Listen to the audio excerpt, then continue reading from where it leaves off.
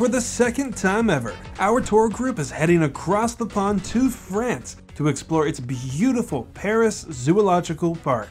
Our first adventure scaled the hills, forests, and waters of South America's Patagonia.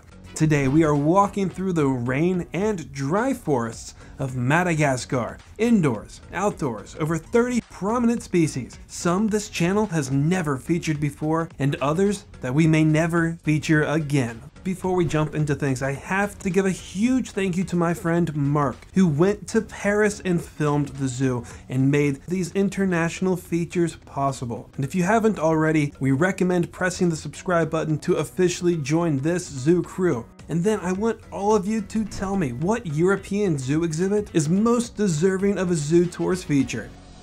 Our journey begins in an 80-foot tall, 350-foot long greenhouse, which is mostly dedicated to one of the world's most phenomenal species lists that represents the tropics of Guyana. When you get to the tail end of the greenhouse, South America becomes Madagascar. And what better way to kick things off than with the island's most famous kind of animal, lemurs. And this area has a lot of them, so it'll be really cool to see their differences. This is a black lemur, not to be confused with the blue-eyed black lemur. To say what everyone is thinking, lemurs come in all shapes, sizes, and for some males and females, they can be different colors. The girls have chestnut brown fur and white tufts, while the males have all black fur. When you think of Madagascar, of course you think lemurs, lions, zebras, hippos, and maybe penguins. But did you know Madagascar has around 40 bat species, most of which aren't found anywhere else on Earth? This is the straw-colored fruit bat. They're spread throughout most of mainland Africa, a tiny bit of the Arabian Peninsula, and I found a bunch of sources that don't even mention Madagascar as part of their range, but a few will say they can be found on the southern part of the island. Moral of this mini rant, Madagascar has bats. In an equally lush habitat, you'll never hear me say this ever again, is one of the most metal animals out there. The greater bamboo lemur is about 1.5 feet at most. But not only do they almost exclusively eat one of the hardest plants to chew, the bamboo of their choosing is filled with cyanide. The daily dosage of this bamboo is about 20% of their body weight, which contains enough cyanide to kill a person. However, the bamboo lemur has evolved to neutralize these toxins in their diet.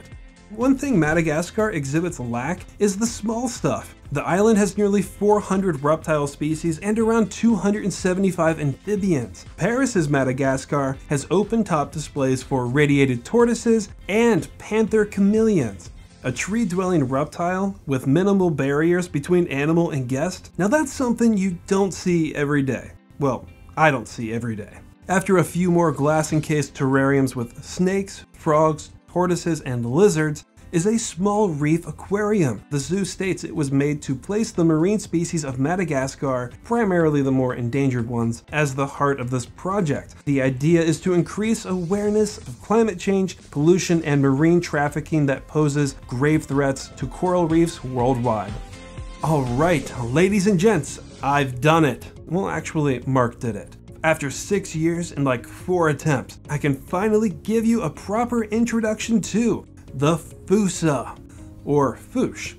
Looks like a dog, a mongoose. It has the claws of a cat but walks flat-footed like a bear. They are related to the mongoose and civets and belong to a family of carnivores only found on Madagascar. At 6 feet long, tail included, they are the island's largest predator. Described as an animal that will eat anything with a heartbeat. Snakes, mice, tenrecs, and just as I was getting you to really like them, 50% of their diet consists of cute and cuddly lemurs. If I didn't imply it already, every time I visit a zoo that has a Fossa, I never catch more than a glimpse. So I have to give credit to the French for discovering and mastering the most effective way to get their attention. And now I know what to do next time. You can't hate a Fossa for eating a lemur, it's only natural, but I wouldn't really hold it against you if you had those same feelings towards people who eat them. The white belted ruffed lemur, a subspecies of the black and white ruffed lemur, is 4 feet long and can weigh up to 10 pounds, making them one of the largest lemurs out there. However, this large size makes them a greater target for poachers and villagers. Like a lot of animals in Madagascar, they are critically endangered. Ruffed lemurs are very vital to the ecosystem. They've been nicknamed the largest pollinators in the world, capable of separating tough to open leaves so they can reach the flowers inside. As they drink the nectar, the pollen will stick to the lemur's fur and thus gets transported from tree to tree. You've seen the cousin of a mongoose, and 2 doors down from them, in the lushest, densest enclosure, is a mongoose lemur. I've wondered for years how they got that name, since they have no relation to the mongoose. You'll find a bunch of sources say they do have similar color and body similarities to a mongoose, especially if you look at their elongated, pointed snouts that distinguishes them from more round-faced lemurs with shorter snouts. Every display is amazing and modernized in its own way, but it doesn't get more natural in a zoo than a couple of rainforest islands. According to old maps, these were home to gibbons, spider monkeys, capuchins, and now crowned and ring-tailed lemurs. Speaking of being more distinguished from other lemurs, there's nothing more recognizable than them. I believe you will find more ring-tailed lemurs in human care than any other primate, while also being on the endangered species list. And there's no confusion around here on how they got their name. Their tail usually has 13 alternating black and white rings. The tail itself, of course, is used for balance when exploring the treetops, but the banded pattern may be used for communication. Apparently, they can be used to keep the group together if they were to lift their tails up high in the air so the bright pattern can be more easily visible.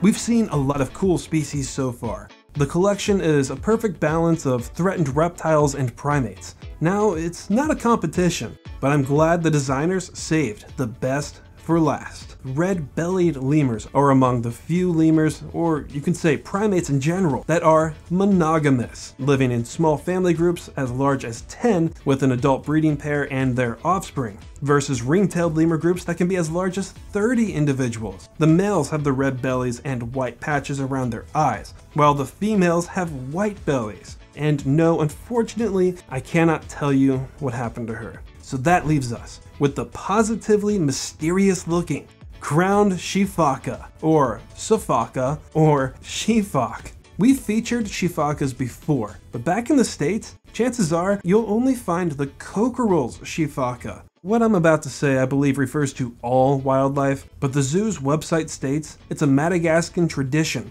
to believe ancestors are reincarnated as Shifakas, so touching or killing it is taboo. Their critically endangered status says that some people don't believe in such tradition. That's where the Paris Zoo stepped in a little. In 1994, this was the first place ever to successfully breed the crowned Shifaka. They help manage the zoo population that also works with this lemur, which right now is 18 individuals in 5 different parks. On top of that, the French National Museum of Natural History, which owns and operates the zoo, works with biologists and conservationists in Madagascar to help preserve the species in its native habitat.